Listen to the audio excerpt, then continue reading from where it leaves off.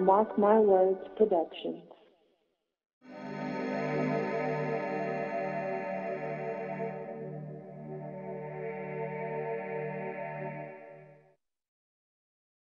We have one of the most controversial and consciously aware spoken word artists ever in the house, Marcel, and I want to talk about, your experiences with DMT. Wow, it's almost, I guess I searched for it in a way without even knowing what I was searching for. Well, one, which leads you to anything like this, more than likely you would be someone who questions. Someone who thinks more out the box, or just who wonders what's going on, with life in general. But to fully explain exactly what it is, DMT is short for dimethyltryptamine. It is found in almost every living organism. Now, more importantly, it's found in your brain, the pineal gland, the part of your brain. And what does that do?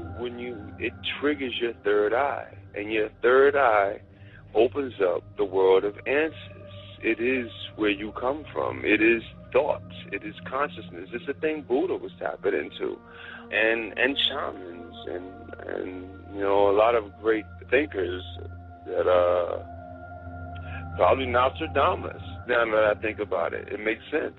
But we use the word hallucinogen, but it's not a hallucinogen. It is like a meditative form. What I've learned is that out-of-body experience, astral projection, when I channeled myself, meditation in this DMT realm, all those are like branches to a tree.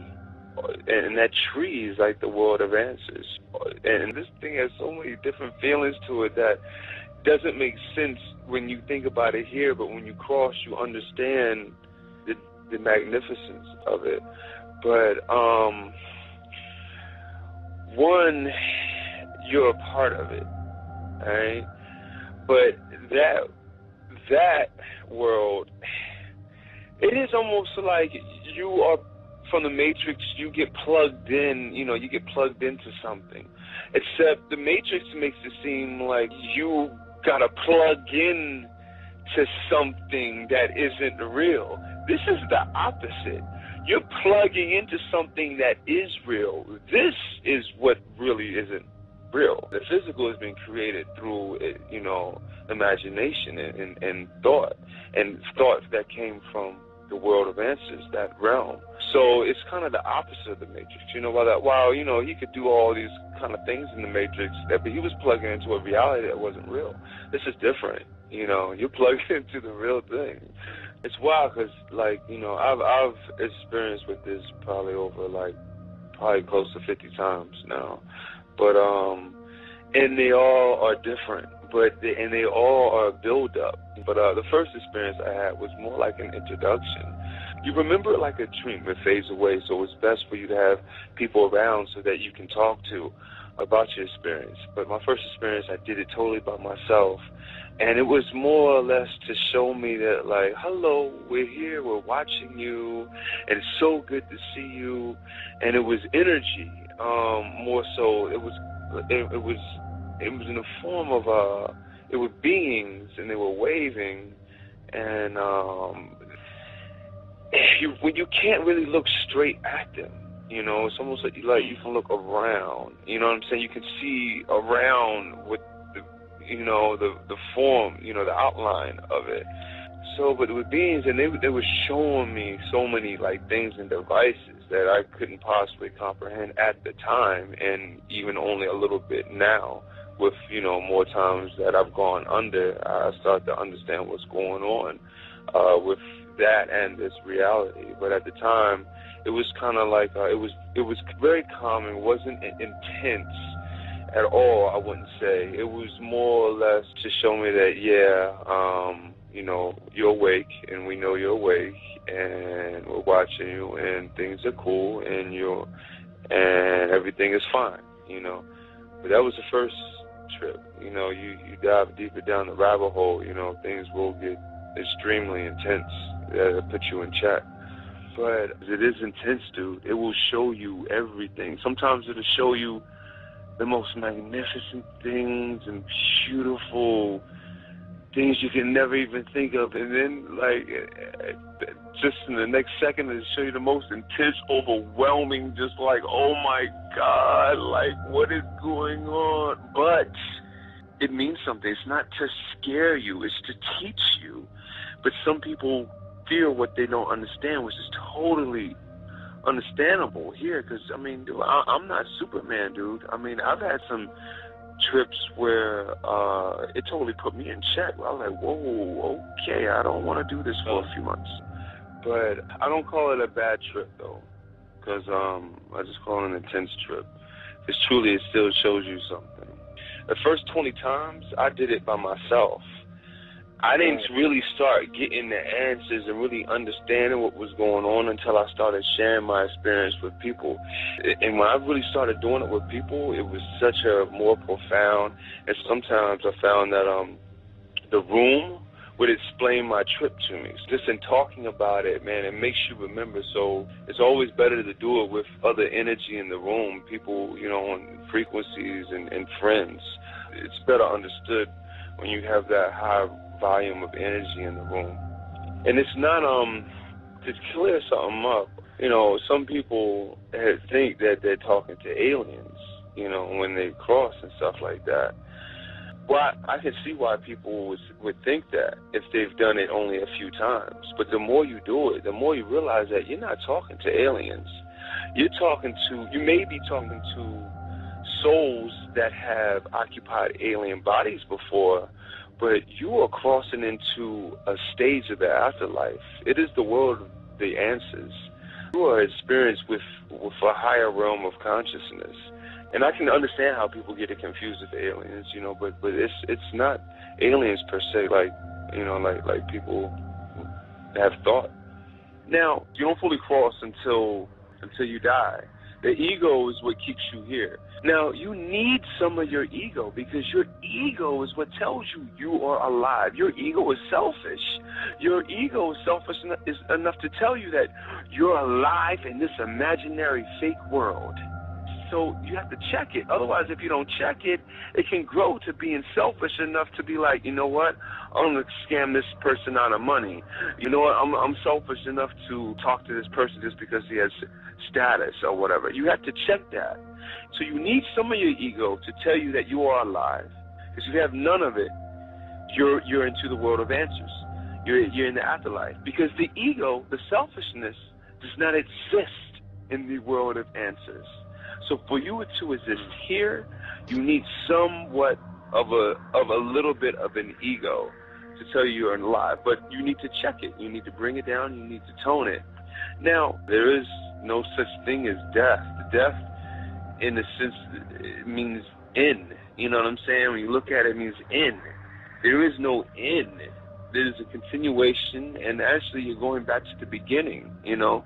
That world, whatever the world of answers made this world, this is what is fake. This is what is created. This is for us to play in. This is just a game to us, basically. It's like we put ourselves into a mystery to have fun, to experience.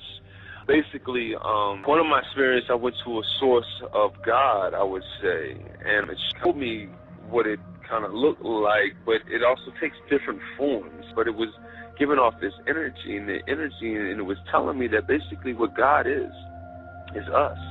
God, being that knows everything, broke itself down to experience new things, because knowing everything and having nothing new to experience is boring. So you break yourself down into souls, and we make this reality, and we forget, and we experience, and we have fun, and we play, and we experience.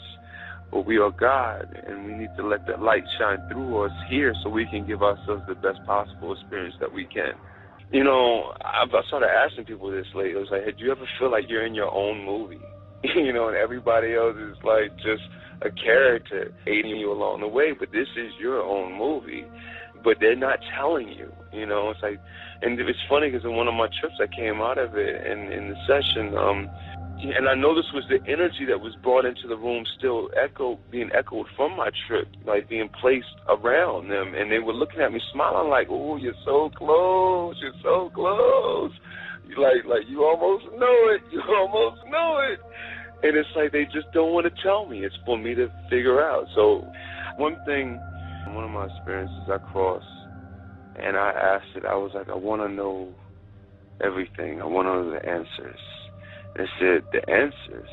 I said, yes, I want to know the answers. And it said, Mark, why are you asking questions for answers you already know? And I was like, huh? And it said, you already know everything. And I was like, I do, don't I? And it's like, yes, you do. And you do. You know everything, man. You really do. You know, I'm really not smart. Like, I've just made myself aware of certain things.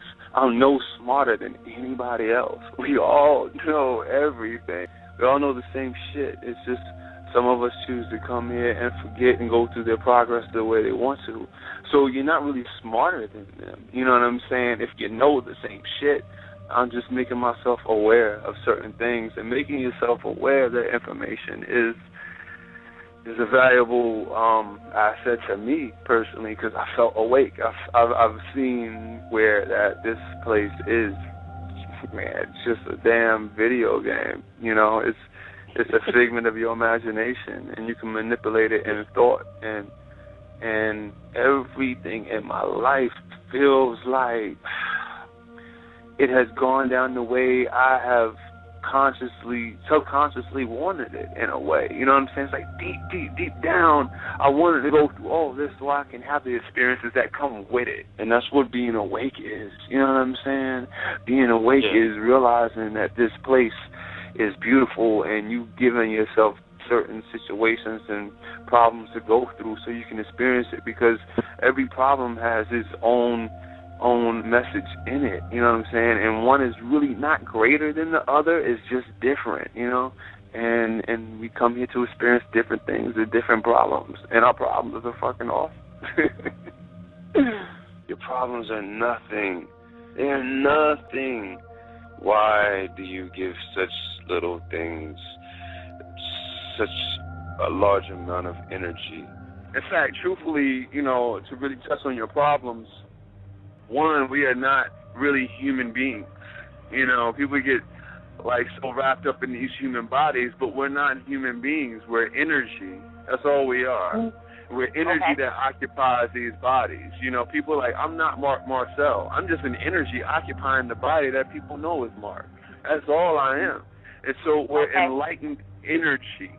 So when we come here, right, now, what's fun for human beings? What's fun for human beings is fast cars, is jewelry, clothes, is just stuff like that, you know, material things that doesn't really mean anything. But what is fun for enlightened beings, which we all are? What's fun for us is to give ourselves these problems that we can work through. Because, one, we're not checker players. We're chess players. You know what I'm saying? We're intelligent beings of energy that somehow giving ourselves these problems are what we want, because it's a game to us and it's fun. And without the problems, you wouldn't know what not having a problem is. So you got to have all these things to make you understand the other. It's funny because the world is creation, really is a yin and yang. You got to have the other to understand the other. You got to have both sides of it. And truthfully, to touch on, there really is no good or bad. It is how you look at it. That's all it is. Now, one thing that you have to remember when people will be like, oh, well, then you can do anything you want. Well, I mean, you really can. But what you have to understand is that karma is so relevant. It is so relevant. And the reason that it's relevant is because we are all one. Here we don't feel like we're one because you see the separatism and stuff like that. But when you really break this down, all we are fingers to a hand. And it's connected. Those fingers are connected to that hand. So the reason why karma is relevant is because we're all one. Now, when you do something, the energy that you put out, being that we are all one, will come back to you in some form or way. If we were 2 or 3 or 4, it wouldn't, you know, because there's other things that it could go to. But the energy will come back to you. So, yeah, there really is no right or wrong. But if you want to live a peaceful, wonderful, happy, gratifying, just thrilling life, that is the energy you need to put out. because that is the energy that will come back to you. Love. People have been trying to define the meaning of love for years. Just, you know, it's like, you just can't define love. Love is just so, you know, that's what they say, you know, and I understand that. It is hard to define love. But love is acceptance. That's all it is. That's why God is all love. God is all love because God is all accepting. And if you accept something for no matter what it is, whether it has different morals in you or a different race, or if it goes about their life differently, if you accept them, that is a sign of love. That is love. Love is acceptance. That is all it is. Absolutely. And good, there is no good or bad. There is no good or bad. It's only acceptance, which is acceptance, which means there is only love. Man, I went through my own issues with racism and homophobia until I realized that God is all love. And if God is all love, everything, every creature here, no matter how ugly it has been or wrong people may say it is, goes to heaven. And when you believe that, who are you to condemn anybody? God doesn't care about all the things that religion tries to make it out to be. Man, God wants you to experience the love that you can, and He wants you to get it right. And getting it right is just trying to do the best that you can and share and love, and there is no judgment. You judge yourself. Like when you die, you almost have like a panoramic life review. You see your life before you, and you feel it in each scene that you have in your life, and you go through it. You remember how you felt, but you also live it, and you're in that other person's shoes, and you remember how they felt. There's no God judging you. You're judging yourself, and you're your harshest critic. But man, when you cross, it's another consciousness. It's like it's another feeling. You see it, you're like, oh man, I gotta get this right, you know. And I will say this: the most important thing there is, the most important, most creative, the most valuable tool that you can use and have and give is love and to share. And when you have that vibration coming through you, man, you know, you realize that everything will be all right. And it's a beautiful feeling to have. We're approaching a higher consciousness now. I can see it with the world, and it's so good that people are opening up, and it is time. It's so good to be alive, too, also in this point of time in history. This is the greatest moment, I believe, in the history that we know of, that we've been here. I mean, first black president, as atrocious as it was, the towers falling. I mean, we've lived through that. We saw it. The internet going to the moon. What? Are you kidding me? I mean, what's next? Oh, there's a lot that's next, and it's coming. It is coming. I mean, there's a lot of things that's going on. I see us progressing as humans. I see things that's going to happen with our culture. I see things that's going to happen with the financial system. So I would, as humans, we are going to evolve physically. I mean, that is going to happen. Actually, they're doing, when I say they, I mean, the energies from the other side, they're doing work on our bodies now. They're like doing things to the DNA for our consciousness to be able to evolve into now. Every second is being done. And there's things that we're going to evolve to physically. We're going to be able to do things, more things with our consciousness. The way we see, we're going to have a broader scope on the way we see. We're going to be able to see from the right to the left instead of just seeing from the peripheral. The peripheral will be like almost from in back of us. And like our consciousness will raise to a level like where talking will become, telepathic. So there's a lot of things happening with the earth. People forget that the earth is a living being. The earth is moody. Just like people are moody, the earth is moody. The earth has mood swings. The earth goes through puberty. And for us to think that, nothing's going to happen here is our ignorance, because the earth has gone through massive changes. Why can't it go through again? And it will.